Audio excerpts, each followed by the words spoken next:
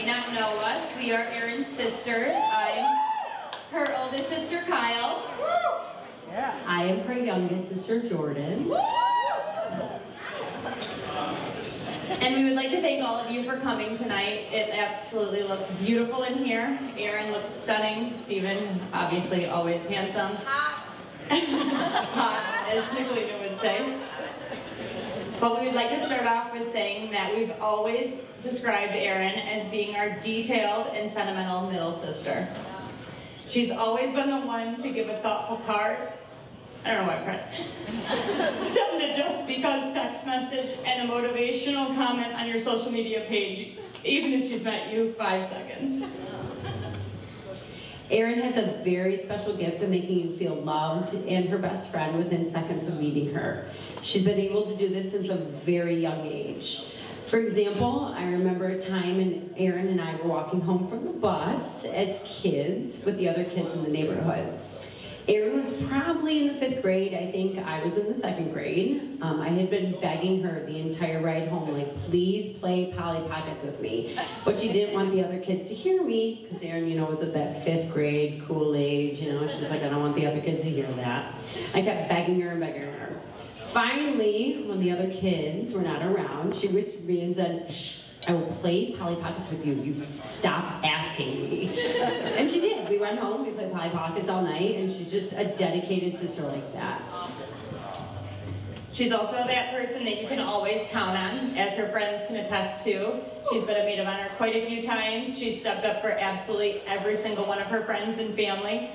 And that includes me. Not only has she been by my side through absolutely everything, but even during the hardest times, especially when I was in 5th grade, not the strongest reader in the family, and we all needed accelerated reader points, so Erin would sit in my room with me and read out loud every single story that was required of my reading. This is not meant to be sad. She would read every single chapter book to me so that I got the most amount of points, and in between each chapter she would stop and ask me comprehension questions to make sure that I would pass. She always held me accountable to be the best person that I ever could be. And with that, we know that Erin is dedicated to her family and friends, and that includes following her heart for Steven and moving 550 miles away to DC. If anyone knows Erin and Steven's love story, you all know there's an instant connection between them, starting in the parking booths at Michigan State. Go green, baby! Go white! Since then, their love has sustained 4 cities, 3 states, and 1 District of Columbia, with countless adventures to come. Jordan and I have the privilege of watching both of you grow as a couple, and we have never been happier for you. Steven, we are truly excited to finally welcome you into our family officially and call you our brother. So everyone, let's raise a toast to Erin and Steven.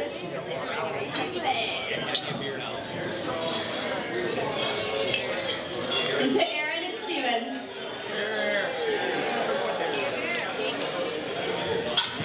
I knew my favorite team in the gallery would be here to support me, so thank you guys.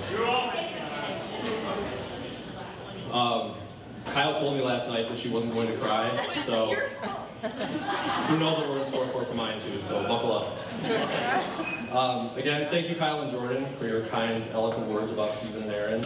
I do apologize to all of you in advance as I likely fumble my way through this speech for the next few minutes, so bear with me. Someone did tell me to help with the nerves that I should really just picture you all in your underwear.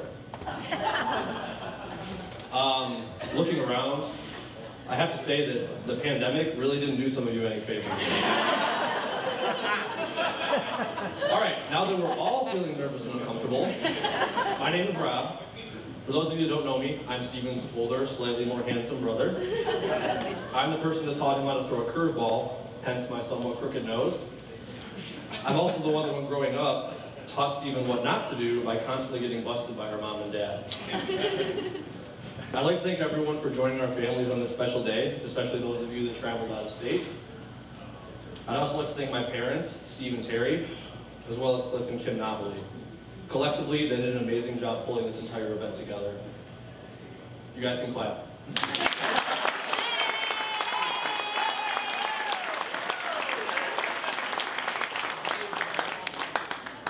I'd also like to thank Erin for her tireless efforts to make this experience possible. If you weren't so willing to put up with my brother, none of us would be here right now. And hold on, let's make sure to give Steven credit where it is due. He did pick out the suspenders of all the groups in the world.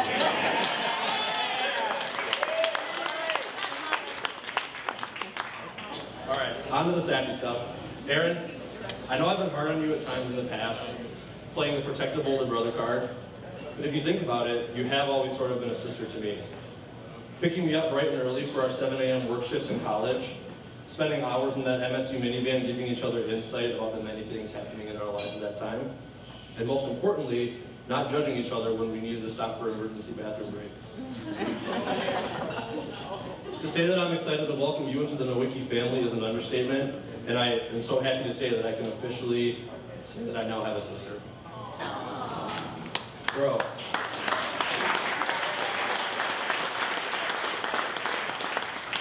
Bro, I am so proud of all that you have already accomplished in your life. Although you've been extremely successful in your professional life, finding your person is arguably your biggest achievement. It's right up there with the time I watched you strike out former Detroit Lions center Dominic Royola in wiffle ball, only to hit a dinger off of him in the very next inning. True story, by the way.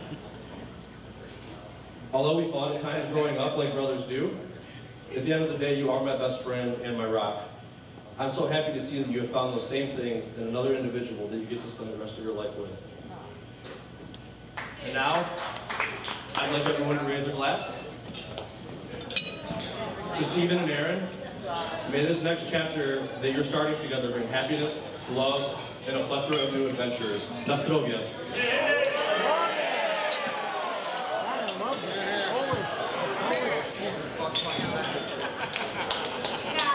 I'd just like to say quickly, welcome to everyone. It's a pleasure to have everyone here. We got. Oh, God. I hope we get through it.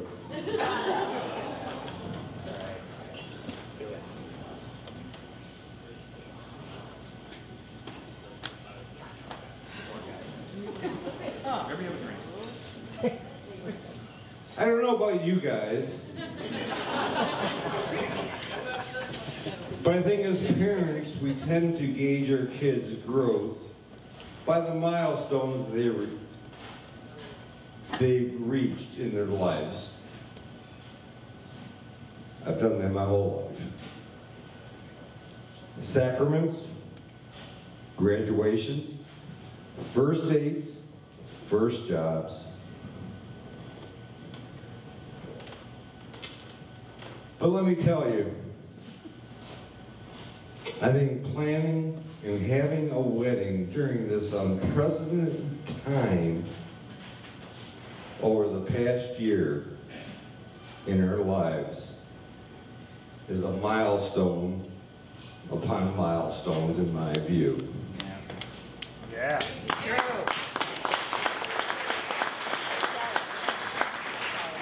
The amount of planning and Plan B planning, even though I wasn't involved in it, I heard all the stories.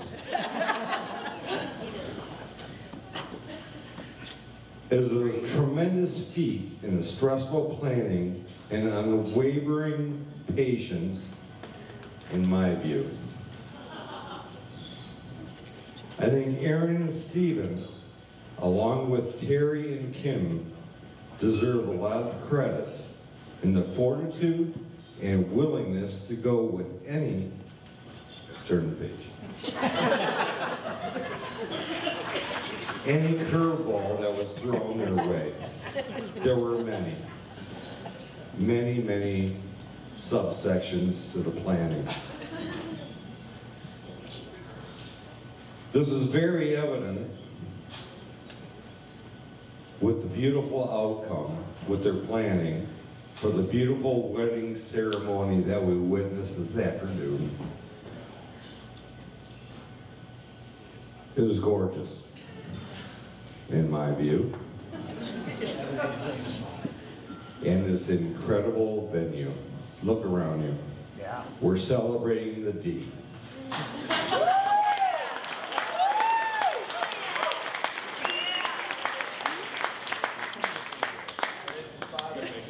You guys did it. It's time to relax. Enjoy the evening. Welcome to everyone in helping us celebrate this wonderful day on behalf of Erin and Stephen. I'm not done.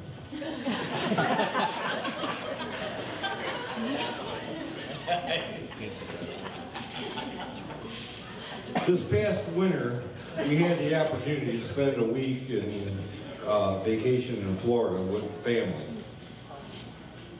Erin and Stephen spent the week remotely working. That was a total eye-opener for me. I have no idea what that is. And they try relaxing as much as possible.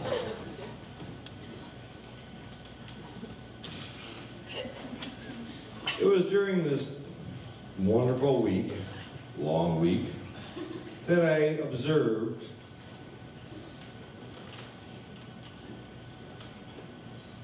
the love and dedication Erin and Stephen had for each other.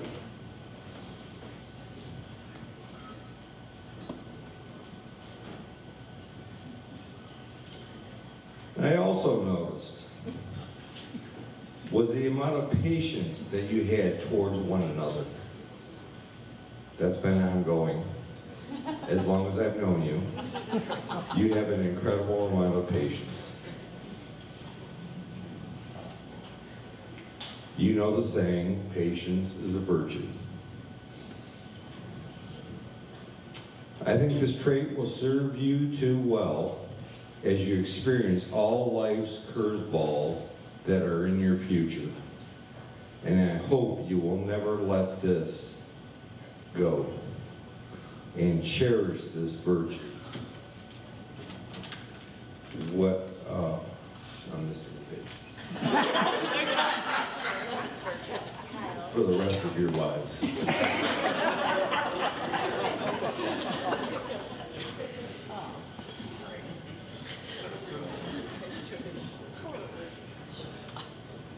In closing,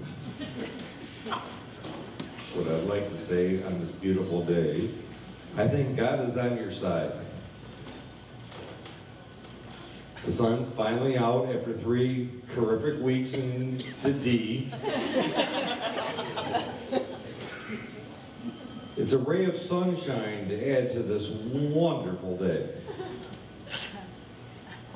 And a beacon of light to shine on you as you start your new life's journey. Thank you. I hope everyone has a great time. And can we have a tremendous applause for Erin and Stephen?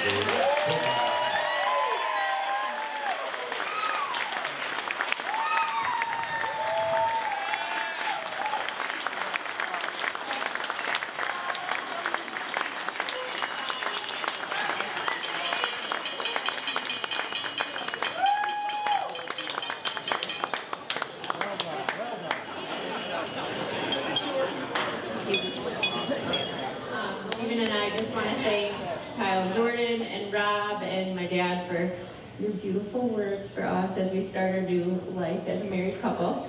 And we want to thank everyone for being here today and crowding in this space with us. We love you all. I know a lot of you traveled from different states, and we're so thankful to have you all here in one room. I'm so sorry we're all criers. But we're really so thankful to all have you here. I hope you all get up and dance with us and sweat and laugh. So thank you all. introduce my uncle, Dwayne. He is the priest, our celebrant today for our marriage, and he's going to give the prayer before. Thank you, Erin, and thank you, Stephen. She's right, we're all criers. Nice job, Cliff, thank you very much. I tried. No, you did a good job, you did a good job. Awesome. Stephen. Yes, sir. Yesterday at the rehearsal was the first day I saw you without a mask. You're a good-looking guy. Yeah, it was amazing how much they pulled together in terms of coming together in the midst of all of this COVID and these difficult situations. They certainly did a great job, and we were able to meet and go through all the marriage preparation, and that was a wonderful thing. Certainly, I want to give thanks to all of you for having celebrated their wedding, not just at this hall, at the Baguette plant, okay? But being in church, because that's what it's about. I always say to people who are celebrating their weddings, make the liturgy the centerpiece of your day, and everything else will go beautifully. And that's what Erin and Stephen did today, and I think everything went beautifully. Thank you very much. God bless you. You're a beautiful couple, beautiful man, beautiful woman. Thank you.